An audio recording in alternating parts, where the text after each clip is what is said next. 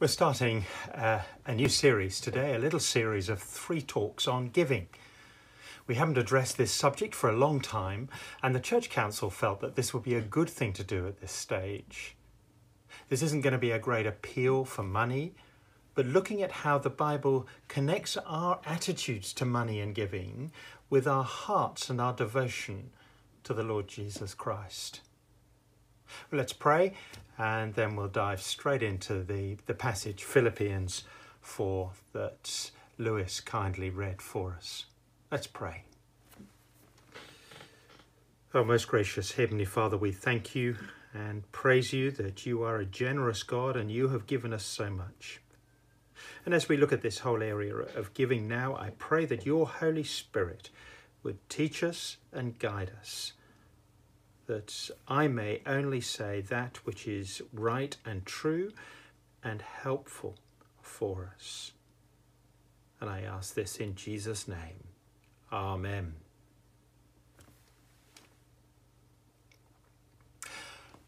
Well, in these verses, Paul is clearly expressing a huge thanks to the generosity and the giving of the Philippian Christians. Let's have a look at what he is saying. Philippians 4 and verses 10 to 20. The first thing that we notice, verses 10 to 13, is this: the model disciple is content in Christ. The model disciple is content in Christ. These verses, this paragraph, opening paragraph for us, teach us that we're to find our contentment not in our circumstances, all that's going on around us, or in a standard of living, whatever that may be, but in Jesus Christ. Do you see what Paul is saying here? Paul is thrilled. In these verses, he expresses his thrill. He greatly rejoices that he has heard from the Philippians. He is thrilled because he sees the evidence of the partnership that he has with them in the gospel itself. He is thrilled not because of the gift, but because of what lay behind the gift. It was this gospel partnership, their desire to help him in his ministry. You see, it's not that Paul is really saying, it's not that I was miserable until your gifts arrived, but now I've cheered up again. No, he now explains in verse 11, I'm not saying this because I am in need. Materially, I am content. Now, it's interesting. I looked up in the dictionary what content says. Here is the dictionary definition: satisfied, accepting one's situation, desiring nothing more or nothing different. I wonder whether you could say that about yourself in your Christian life. It's certainly a huge challenge for us, isn't it? And perhaps especially in the current climate. What is Paul saying? Well, he has experienced times of plenty and times of very little. He has experienced times of ease. He has experienced times of hardship. Either way, he has learnt that his circumstance is not the defining contribution to being content. Let me try and explain it this way. Imagine a dartboard. You know, right in the middle, there is the bullseye, a centre circle. Well, imagine that is you. And then there's an outer ball, an outer ring, just all around the bullseye. Imagine that stands for the Lord Jesus. And then you have the rest of the board, the numbers 1 to 20, and that stands for all our circumstances. And Paul is saying the secret of contentment is to remember that we are in Christ first. Christ is the one around us initially. And only our circumstances, therefore, everything that goes on around us is outside of Christ, is secondary. So that whatever our circumstances, whether want or plenty, whatever is thrown our way, we look for our contentment in what we have in Jesus first and foremost. So it's a good question to be asking ourselves, isn't it? Do we believe that's what we have in Christ? Is our contentment tied to that inner circle of what we have in him now and in the future? Interestingly, that's really what Tony was teaching us last week, wasn't it? In Psalm 23, verse 1, the Lord is my shepherd, I shall not be in want. I want for nothing because Jesus is my shepherd. Or is our contentment tied to that larger circle of circumstances, whether they're good things, hard things, difficult things, or brilliant things? And if they're tied to them, we will go up and down, won't we? In our current circumstance, of course, this may be a real time of challenge, of tension, of difficulty. We will look to the circle around the bullseye and see Christ. Will we look at that circle around and see Christ?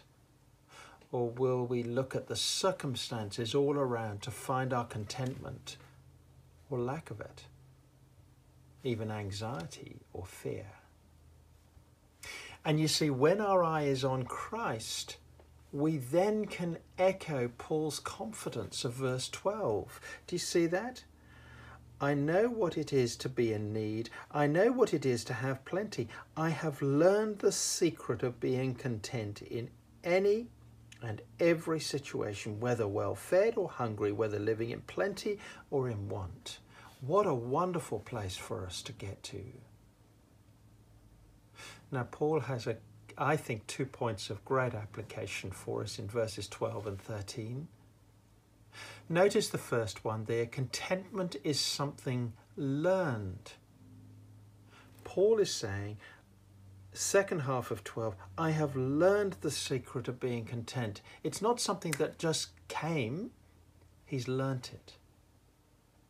You see, especially when sometimes God causes us to be in want, to teach us not to tie our contentment to all those circumstances around. But he teaches us it's something to be learnt, to trust in Jesus for all things. And the second thing is contentment brings a confidence. In verse 13, in its context, I can do everything, can only mean I can live in every circumstance. I can find myself in knowing the Lord. Every circumstance I find myself in, knowing the Lord will give me the strength to come through it. So these verses, you see, are pointing us to trust in Jesus. But what has that got to do with giving and money? Well, I think these verses help us, you see, to have our mindset, our trust and our priority on Jesus and his purposes, and not on our circumstances. And that will include our giving. So there's the first thing. The model disciple is content in Christ. Secondly, the model church partners in the gospel. Verses 14 to 18. You see, in these verses, they teach us that as Christians, we are partners in the business of getting the gospel to others. And that includes a financial partnership that Paul is showing here in these verses. Paul's just said that his contentment is not tied into his circumstances, not even with the arrival of the Philippians gift. And he realizes that's open to misunderstanding, that he wasn't somehow grateful. Not true at all. Paul is thrilled with the gift because it shows their partnership with him, and it reveals their hearts that long to see the gospel grow. That's the thrust of verses 14 to 16. You see, Paul is a church planter. Sometimes he supported himself financially through tent making. Other times, of course, like when he received the gift from the Philippians, he was able to invest all his time and work for the gospel. And that's what's happening when in verse 15, he sets off from Macedonia, where Philippi was, to take the gospel elsewhere. You see, that's the financial side of the partnership in the gospel, which Paul is on about in these verses. Look at verse 15. We have this sad example, and sometimes we learn the point more clearly, don't we, when we see the negative. And it is that often Christians don't realize their responsibility in this. Do you see what Paul says? Not one church shared with me in the matter of giving and receiving, except you only. You see, others just didn't realize that part of their Christian discipleship, part of being a church family, is that they give so the gospel can grow. But the great example at the start of verse 15 is how the Philippians understood right from the start of their Christian lives that to be a Christian is to be a partner in the gospel business, including being a financial partner. Paul is not playing on people emotionally, but the real issue is the spiritual barometer. And giving, of seeing people longing for the gospel to grow and giving to enable that to happen. Do you see what he's saying? It's not that I'm fishing for your money, but I am looking for what may be credited to your account, he says.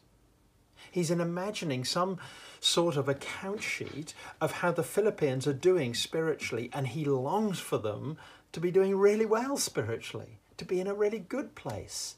And he is saying the number one thing about this gift is not that it pays for me, although it did.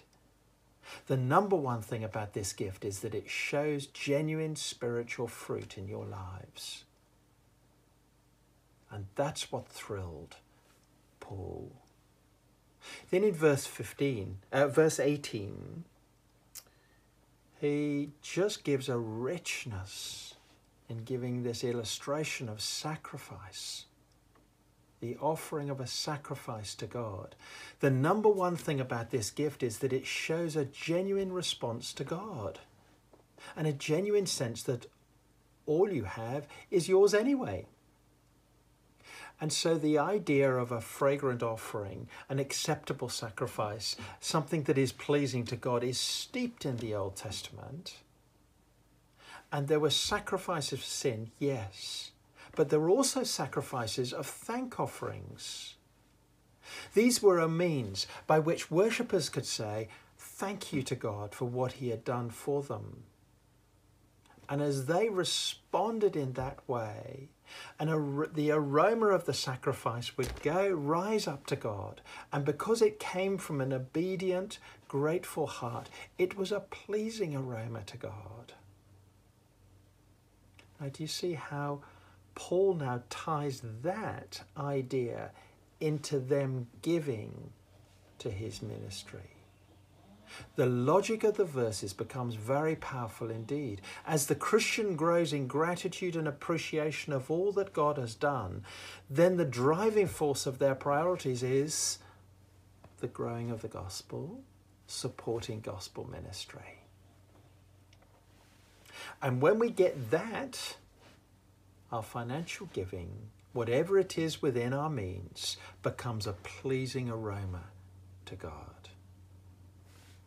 Then thirdly and finally, in verses 19 and 20, the glorious God who abundantly meets our needs. You see, in 19 and 20, we're shown that as we give, there's no call to be anxious about our own needs. It springs out of a heart of longing to see the gospel grow and a heart of obedience.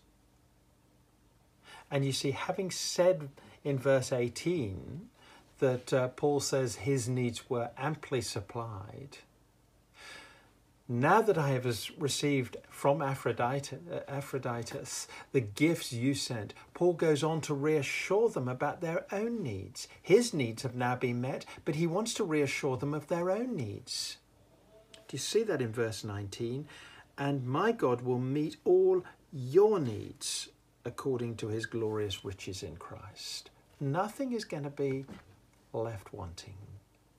Do you remember the picture of the dartboard? us right in the bullseye, and then Jesus Christ in that little circle all around the bullseye, and then surrounded by the rest of the board of circumstances. Well, the non-Christian world, you see, because they don't know Christ, what do? The non-Christian sees him or herself in the bullseye and immediately surrounded by their circumstances, often hostile, often unpredictable. So where do you find your security in that situation? Well, our culture's answer is to surround yourself with a financial buffer or a security cushion. And if you see these things through the world's lenses, then giving is utterly crazy, isn't it? Because giving is depleting your buffer, taking the filling out of your financial cushion. To which Paul says, but we don't see things as the world sees them. Our little outer bull is Jesus Christ. And he's got us. He's keeping us safe. That's what 19 and 20 are all about.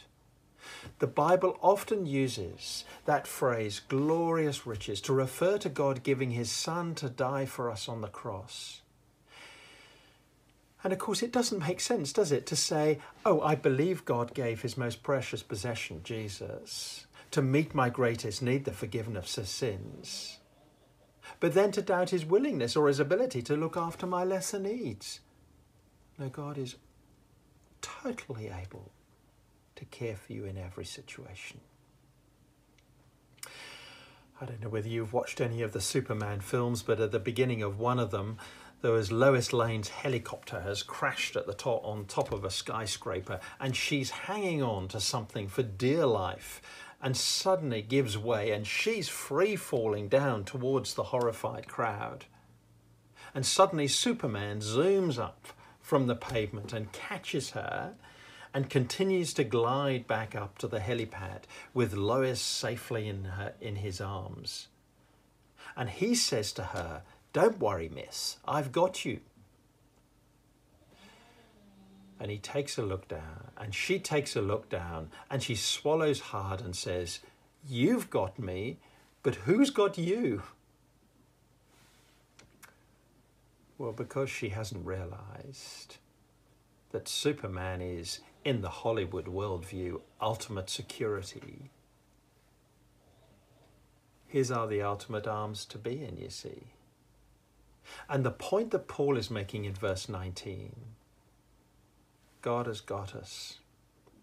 And he, in the real world, is our ultimate security.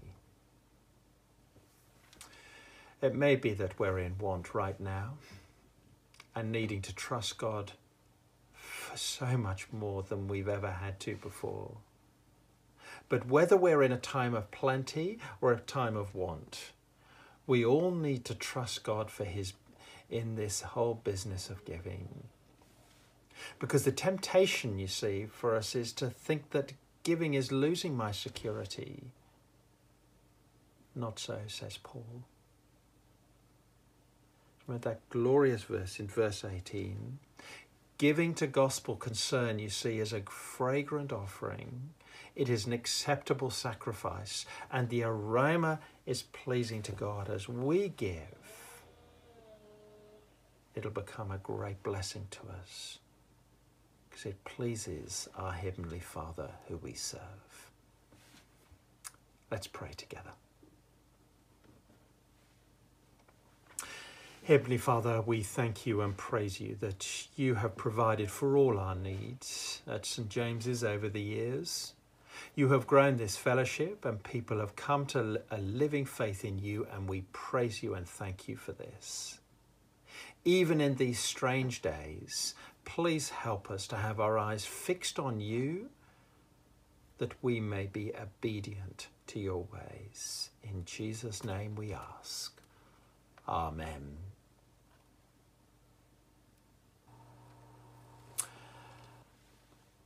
I've just popped up a few questions. There will be in just a moment a few questions up on the screen that you might like to think through and pray about. with your house group when you meet this week, to stimulate discussion for you to practically put into place the things that you've learned.